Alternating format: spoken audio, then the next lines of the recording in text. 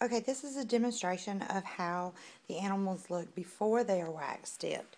As you can see, they're soft and they're regular Webkins. They don't sit up well. They just kind of flop around. Okay, this is what they look like after wax dipped. It's already packaged, ready to go. As you can see now, it does not move. It's hard. It's set up. It's still adorable as can be. And we include the tag right there so you can still play the game with it. And it's just the cutest, they're just the cutest little things. I'm trying to demonstrate how they harden up like a little statue.